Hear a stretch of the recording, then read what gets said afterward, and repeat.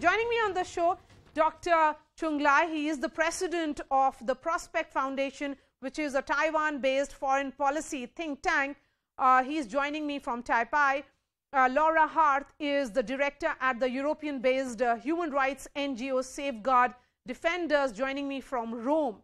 Andrew Kp Leung is international and independent China strategist based in Hong Kong. We also have Ashok Sajanhar, former diplomat, joining me from Norway. Thank you so much for joining us on the special show of News Epicenter. Laura Harth, going to begin with you. Joe Biden and Xi Jinping want to clearly avoid an open conflict, but neither has made an attempt to alter their competing narratives, which was illustrated again by their contrasting statements about Thursday's call. Given the kind of statements that are coming from both the sides, you know, whoever plays with fire will get burned, and the other side warning of serious consequences, where is this entire visit heading? Well, first of all, thank you so much for having me, and very much looking forward to hearing also from the other speakers on this show, especially from Taipei, obviously. Well, I think when we talk about playing with fire, we have to be very clear that there's only one side really playing with fire, and that's obviously the Chinese Communist Party in this moment. On the one hand, we have the Speaker of the US House of Congress making a visit to a democratic, friendly government, representing those democratic values that standing for human rights, for the rule of law, that obviously unites the people from Taiwan, the people from the US, but I'd say with the people of Europe and other nations as well, obviously. And then, you know, in response, we have obviously a very insecure government acting out, almost I'd say a bit as a child, with, you know, escalating these kind of military exercises, now announcing military operations overnight. For sure, we are talking about, as far as we can see, limited military operations. And I do hope that those lines of communication, which seems to have been restored or reinforced during the call between President Biden and Secretary General Xi last week, will obviously help to prevent any escalation. But I think we need to be very clear on who is escalating here, who is acting out, who is playing with fire here. And just a small note on your introduction, which I think is so important to highlight. When the Chinese side speaks of reunification, this dream of reunification with Taiwan, it's always very important that they've never controlled Taiwan. Taiwan has never been under control of the Chinese Communist Party. So I don't think we should be feeding into their propaganda narratives by echoing or using these same words. I think we all should remain quite calm, applaud the visit by Speaker of the House Pelosi. We know this was not an easy decision. We know there's a lot of pros and cons. I also empathize, obviously, with the people of Taiwan in this moment, who will actually bear the brunt Laura, of I want Beijing's to understand from you anger also this, before I bring in other panelists, that does it have more to do with Nancy Pelosi, given a long history of opposing Beijing?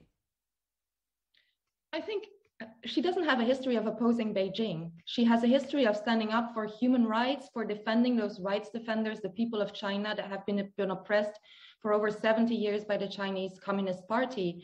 She is standing up for the rule of law, as a lot of people in many countries are, including inside China.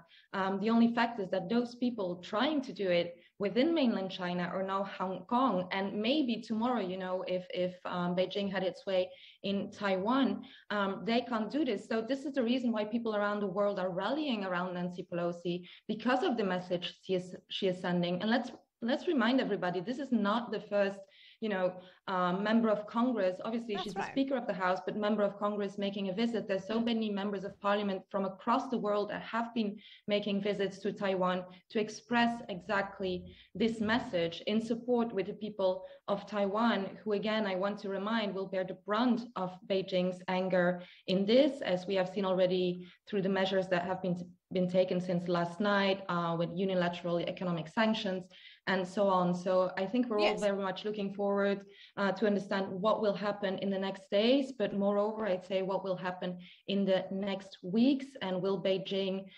bring down its tone from where it's escalating at the present moment. Okay, what are you sensing, Andrew Leung, given the tone and tonality of the statements that are coming in from China's foreign ministry about this visit of Nancy Pelosi? With every press release, it seems to be with sharper words. They are saying that it gravely undermines peace and stability across the Taiwan Strait and sends a seriously wrong signal to the separatist forces for Taiwan independence. Then they also talk about the equation and the relationship between the US and China. Do you think is China looking at escalating this, or are you of the opinion that this is mere rhetoric or some kind of warning which will not hold?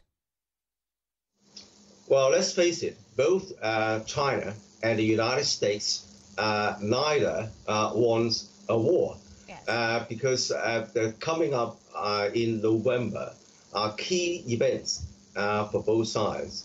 For the Chinese, there is the National People's Congress, which is going to confirm President Xi's third term and to unveil the new leadership, leadership lineup, the members of the permanent members of the Politburo, the 7 top leaders, including a replacement for the current Premier Li Keqiang. As far as the United States is concerned, of course, it's the midterm elections coming up, where President Biden and Nancy Pelosi may lose control over the House and the Senate. So I think that both countries don't want a war. But on the other hand, both countries cannot be seen to then in that case, is this more like a Taiwan card that US is playing? Because even as we speak, and as I said, that there's constant warning that is coming from China. There's a piece of